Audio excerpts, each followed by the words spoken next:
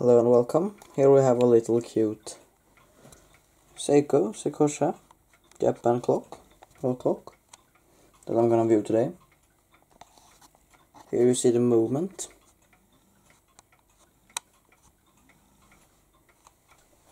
And here is the back side. Here you can see. No, not that. The down here.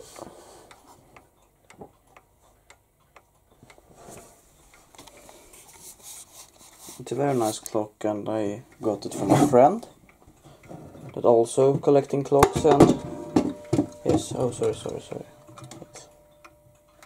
So I got it from a friend for 2 years ago, I think. Now it's gonna, you can see if it will strike this.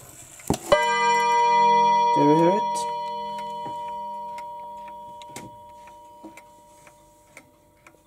The movement, I just tested and look on it, and the movement is in top condition, so that's very nice.